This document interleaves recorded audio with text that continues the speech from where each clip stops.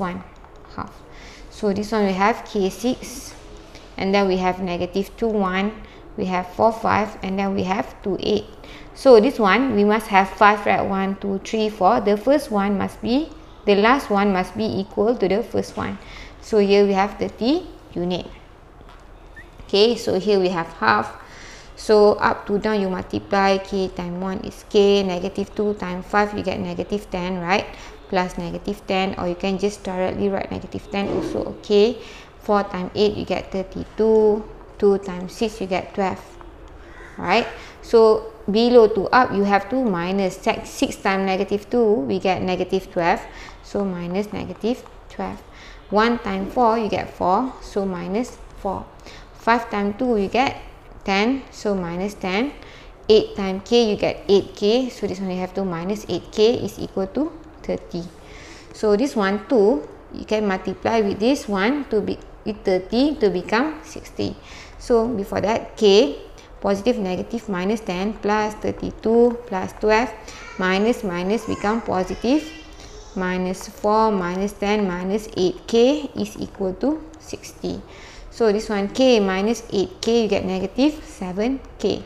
So here we have k is done. So we have negative 10 and negative 10, so we have negative 20 plus 32 we get 12. 12 plus 12 plus 12 we get 36. 36 minus 4 we get 32. So positive 32 is equal to 60. So we see here we have this one, a modulus. So when we want to open the modulus, it must be two value. So we know that this one here, modulus A is equal to A and modulus negative A is equal to A.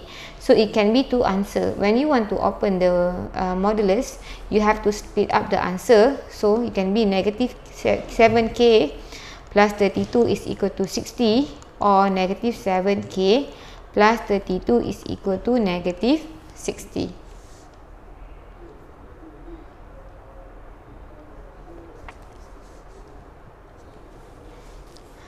So here negative 7k plus 32 is equal to 60. So we bring 7k to the other side. Negative 7k when move here becomes 7k. 60 move to this side. So we have 32 minus 60 which is equal to negative 28. K is equal to negative 28 divided by 7 which is negative 4. So the other value we have negative 7k plus 32 is equal to negative 60. So we bring 7k to the other side, become positive. Negative 60 to this side, so we have 32 plus 60. 7k is equal to 92. So k is equal to 92 divided by 7. So here we have 92 divided by 7 is 13.14. So we have two value, either this one or this one. So what is the value of k?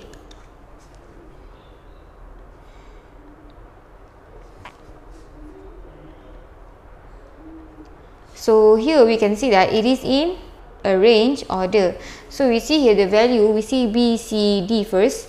So we can see that the value of y is from 1, 5, 8, right? So 1, 5, 8, that means it's on the positive side of y. So this one is basically 2, 4, 6, 8 because we want to just roughly draw it to see. And then for our x, it can be negative 2 up to 4. So we have negative 2. So here we have 2 and here we have 4. So we see here B, we have negative 2 and 1. So B, we have negative 2 and 1. So it must be here. This is B. And then we have 4, 5. So 4 and 5. So this is C.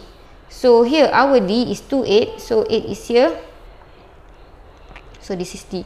So we can see that you see here arrange order. So A must be somewhere here. So you have 13.14 and negative 4. You see here K is the X value, right?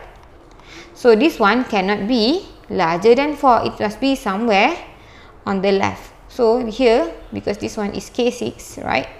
So it might be negative 4. So here we get this one with area of 30. So the value is negative 4. K is equal to negative 4.